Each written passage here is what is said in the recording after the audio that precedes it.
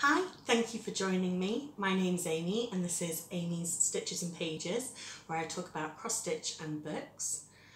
Before I get started today, I just wanted to give a little life update. In the past week, my boyfriend and I broke up. We've been together for 6 years, so feeling a little bit heartbroken, and I've been trying to distract myself by doing lots of cross stitch. So I've probably done more in the past week or so than I usually would, but I guess that's a silver lining. So this month I challenged myself to do the 24 hours of cross stitch March Acrostic challenge, bit of a tongue twister. So I'm halfway through that, and I thought I'd just take you through what I'm doing for each of the prompts. So the acrostic prompts are letters, and then you can pick a project that is related to that letter and then set your own goal to try and achieve for that. So the acrostic this month is Sanity in Stitches. So for S, I've gone for second page of my women reading pattern, and I've achieved that. So this is where I'm up to now, and this is the section that completes the second page. So the first page was from here to about here, and then this is the second page. So I had hoped to do a page a month. So this is sort of catch up from February, and it did take me longer than I expected. I thought it would be about 900 stitches to finish off the page, and it turned out to be 2,000, and that's because I've done bits where I've come sort of out of the page. But that takes me to a stitch total of 10,810 stitches, which is 8.72% of the pattern, so good progress.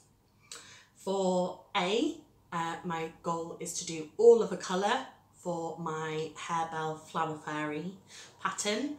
I haven't started this one yet. I'm not super keen to stitch on that pattern. It's a paper pattern and all the colours are very similar, so I've put this in as a challenge to sort of see if I can get myself into working on it. Maybe I will enjoy it more, so hopefully by the end of the month I'll have completed that one. N is a new start, and that's to be determined, so I haven't picked out what I'm going to do for that yet, but I have some ideas. I is initial S, so I'm doing 4 different floral initials, one for me and each of my 3 friends for our 30th birthdays. And the initial S was a start, and then this is my progress so far. So this is 683 stitches, which is 31.23%. So I've done the majority of the black. I just need to do a bit more around here, and then that'll have green foliage and a red rose on it as well. So T is third page. So when I'm working on woman reading now, I'm aiming to complete the 3rd page, but considering it's taken me this long just to complete the 2nd page, I'm not sure if that's actually going to be manageable by the end of the month. If I was going to try and do it, it would be 4,800 stitches to do a full page, because it's 60 by 80 is a page of the pattern, so that's a lot of stitches. Not sure that I'll do that and everything else, but I can try. Y was a YouTube channel name, so I made this little stitch with my YouTube channel name on, Amy's Stitches and Pages, and I'd just used an online generator for the text. I did have to redo it because when I first stitched it, I missed out a T, so it just said stitches. Yeah, I got all the way through the word without realising, but obviously I couldn't put it out there as it was, so I had to redo that, but it didn't take very long. So I'm not sure how many stitches that was in total, but that was just a fun little sort of one day project. There we look balance? Yes. Okay, then I, initial E. I haven't started this one yet, so I'm still working on the S. I'll do the E once I've finished the initial S. N was a novel related stitch, so I did this for World Book Day as a little bookmark slash to display on my bookshelves. So it says just one more page, and I made it from combining motifs that were in this copy of the World of Cross Stitching magazine, and this was the March edition. So they've done all these designs so that you could like do them together on a bag. So I've just picked out a couple of those and chose my own colours. And these colours are ones that I had from a pack of cheap floss that I got when I first started cross stitching before I'd ever heard of DMC. So I thought this type of thing is just a good way of using those up. Yeah. The next one is S, and that's Spring Card Mini. So I haven't started this one yet, but it's to complete this freebie that came in one of the magazines. So that's a cute little card. So for the tiny stitch, I did a little burger on an easel, and that was from a pattern from World of Cross Stitching, the April edition. So they had all these super cute little food items with faces. That's so cute. So I did the burger, and I don't have that now because I gave it away as a gift. And did I say A? I? Initial A? Oh goodness, I've done this all wrong. So I'm doing the A, initial A, for I. Oh goodness. T will be 30-minute stitch, and I'm now realising that might be very optimistic to think that I can do a start to finish stitch in 30 minutes. So it might just be to do 30 minutes on a new project. I'm not sure. C is the initial C, so this is a finish. Which way up does it go? This way. So this is the initial C. So this is the first one that I've finished, and all the initials will have this same floral design, and they're all in the same colours. So I'm really pleased with how this turned out. And I've got a couple of frames to try and see what it would look best in. I'm not sure whether to do it in a rectangular frame or a square frame. So I thought I would wait until I've done all of them and then see what would match all of them the best and do them all the same way. H is Harebell Fairy again, so I've put it down to do 500 stitches on that one, which would be quite a lot of progress if I did manage to do that. E is Easter Ducks, so this is a start and a finish. This was a little kit that I got in one of the old magazines when I went charity shopping, and it's from the Cross Stitcher magazine from 1993, and this is how I've done it. So I just didn't do the back stitching around the ducks because I thought they looked alright as they were. I just think they're so cute. I sort of thought that this would double up as a 30-minute stitch. I don't know how long other people would think that would take, but it actually took me 2 hours. So clearly I think I stitch a lot faster than I actually do. And yeah, but I think that's just such a cute little, yeah. And I can make that into a little card or something for Easter. That's nice. And then the last one, S, smaller fabric. I'm gonna probably count this one for small fabric as well, because this is 28 count and you did it over 2, and perhaps that's why it took me a little bit longer than I expected to work on it, because I've not worked over 2 on anything before, and the smallest count I've done previously is an 18 count. So this sort of ticks that one off as well, and it was all right once I got going with it, but I definitely would have preferred to stitch this on 14 count. So that's my progress so far on the March acrostic, and I'll be finishing up the rest of those prompts hopefully by the end of March. I have got a couple of bits of haul to show you. So the first thing that I got was the fabric and floss for Lo and Behold by Long Dog Samplers. So I think in the last video I've been saying I didn't know what count to do this on, and I couldn't decide what colour to do it, and I was worried about doing it all in one colour and not having enough floss.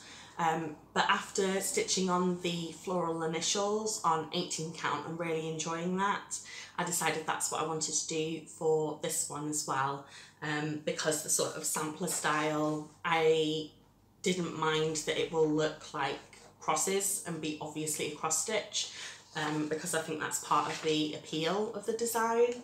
So the 18 count seemed like a good choice.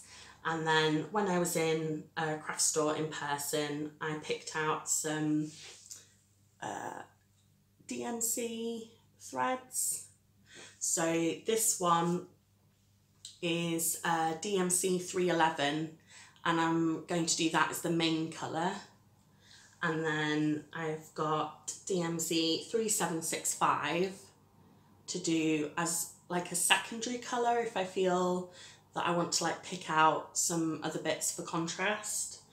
And then because I like sparkle, I've got E825, which is the sparkly like metallic blue, and I've heard that this is quite difficult to stitch with, but I thought for a couple of little bits it might just give it a bit of a pop. So we'll see, but I think the sort of the 3 colours go together really nicely, and they'll look really good on the white 18 count. So that's that one. The next bit of haul I got was my fabric and floss for the Stitch Goddess pattern. So that's this one by Tiny Modernist, and the called for fabric is I'm not sure what it is, but it's some kind of dyed fabric, and it's not super available to me, and I haven't tried a fabric like that before, so I'm playing it a bit safer, and I've gone for the Zweigart cashel in this sort of pale blue, if you can see that colour there. So this is 28 count, and then I'll do this over 2, so I feel better now that I've done my little ducks. I have tried something on 28 count, and it feels manageable, and this isn't a super huge project, so I feel like I can give it a go. And all the threads for this one have all arrived, and it's all the call for DMC, and just this little bag just brings me so much joy. It's just so colourful. I'm really happy with that. I think it's going to look, you know, they're going to look really bright and cheerful on that fabric. The only thing I haven't decided is what colour I'm going to change her dress to, because this pattern, I've picked this pattern inspired by a poem called The Green Lady, and I want the dress to be green, but I have quite a few different greens for my woman reading project, so I think what I'll probably do is stitch a bit on the fabric and then try putting some different greens against it to see what looks best. So I think this is what I want to start next. Maybe this will be one of my new starts for the prompts, because I'm really keen to get stitching on that one. The next thing that I got was my first needle minder. So it's this one, and it says bookworm, and then on the back it's got a little owl. And this was from Etsy, from PeekYourInterest. So they had some really cute ones on there. And this is definitely saving me from, I was previously putting my needle on my phone to try not to lose it whenever I was changing floss, and then I'd knock it off and have that panic of, oh my goodness, I'm going to sit on the needle. So I can stitch in safety now.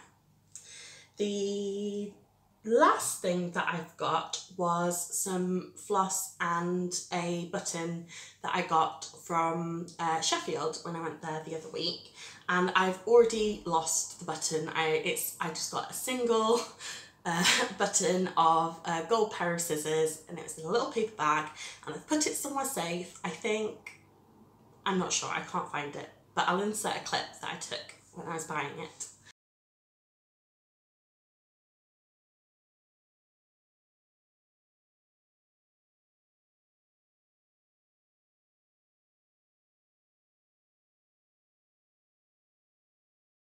And then I got some floss, just DMC, but I'd been to the cathedral and had really enjoyed looking at the stained glass windows. And then when I was in a craft shop, I saw this E130, which is a sparkly multicoloured one. And I thought that that would make a really nice stained glass window effect in a stitch. So I picked up some 310 as well, and I thought if I found the right pattern, I could do the outlining in the black and then just fill it in all in the multicolour, and that could look quite nice. So that's all of the stitchy things that I wanted to show you, and like my previous video, I thought I'd just end with a bit of book chat. So if you're just here for the stitching, that's fine, you can go. I haven't really read that much over the past couple of weeks, so I think I'll leave my sort of thoughts on what I have been reading for my next video. I have one new book purchase, which felt quite fitting and was the whole reason that I bought it. So it's this one. Again, like dark blue cover, gold, floral and embellishment front. Couldn't resist it. I solely bought this because of the cover.